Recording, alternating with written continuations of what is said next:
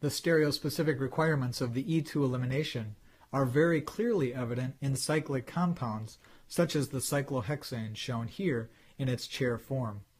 What we'll learn is that in order to achieve the necessary anti-periplanarity, the groups that leave, the hydrogen atom that's deprotonated by a base and the leaving group X, must both occupy axial positions on adjacent carbon atoms where the new double bond will form. That's most evident if we look at this Newman projection, which is viewed along the perspective shown here. So the two carbon atoms that I've highlighted, the bridge that's up in front and the bridge carbon that's down in back, are the one that's up there in front and the one that's down in back there. And we can see just to the right of that, the groups X and H in axial position have that anti-periplanarity requirement. Notice that the R groups in equatorial positions do not have the anti-periplanarity requirement. So the groups that leave must be positioned axially, and so we can immediately see that the stereochemistry of the cyclohexane ring is going to have profound effects of both rates of reaction and the regiochemistry of where that double bond elimination could take place. For remember, there's not only this hydrogen on this atom, but there's hydrogens over here, and so the elimination might take place over here if that's the only place that this diaxial arrangement can be achieved. Let's look at some data to see how this all plays out. Under strongly basic conditions, ethoxide anion, that favors the E2 elimination reaction, these two substituted cyclohexanes behave much differently. They differ only in the stereochemistry of the chloride. It's pointing down in the top reactant and it's pointing up in the bottom reactant. Otherwise, every other substituent is exactly the same. In the top case, the reaction is fast, and in the bottom case, the reaction is slow.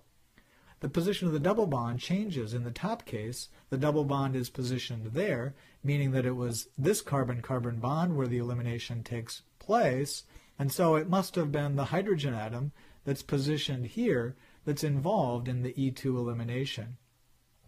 In the bottom case, the double bond is positioned there, meaning that it's the elimination taking place across this carbon-carbon bond, and so the hydrogen atom must have been located on this carbon. Let's take a look at the three-dimensional structure of each of these reactants so we can understand the differences in both regiochemistry and rates of reaction. First, the top example, it's shown here. To understand a problem like this, we need to transform this line angle drawing into a 3D chair representation. I want to emphasize that you should always remember that for any line angle drawing of a cyclohexane, there are two ring-flipped forms that we must consider. In this case, we get lucky because the first one that we draw happens to have the chlorine in the axial position, and so it seems like it's ready to undergo E2 elimination, provided that on these positions there's another hydrogen that's axial. Indeed, when we put those implied hydrogens in place, we can find that there's an anti-periplanar relationship between those two groups, and there's another anti-periplanar relationship between those two groups, and the resulting cyclohexene places the double bond in the most highly substituted position, which would be elimination over this bond. Now, the reaction is fast compared to the other example, and the reason for that is because the chair form that we've drawn here is the most stable. It places the big isopropyl group in an equatorial position, the methyl group is in an equatorial position, and it's only this chlorine that is in the axial position. And so a conformation well suited to undergo E2 elimination is also the most stable conformation, and so that's why the reaction is fast. If you want, you can pull up some three-dimensional structures to look at the relationship of these groups. The chlorine is in the axial position, the isopropyl group is in the equatorial position, and the methyl group is in the equatorial position. And so if we look down a Newman projection, we can see that there's an anti-periplanar relationship across the carbon-carbon bond where the elimination takes place. What about that example B, the one that underwent E2 elimination reaction slowly? We need to do the same thing. Let's take this line angle drawing and transform it into a chair form. The first one we draw, consistent with this stereochemistry, places all three substituents in equatorial positions. When we add the implied hydrogen, we immediately conclude that there are no antiperiplanar relationships in this conformation. And so we need to think about the ring-flipped form, and the ring-flipped form will take each of those equatorial substituents and place them axially.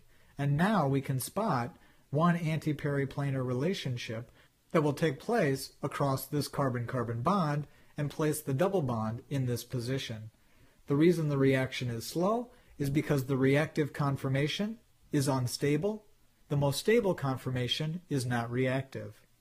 If we look at three-dimensional models, what you'll see initially is the ring-flipped form in which all three substituents are in the equatorial conformation.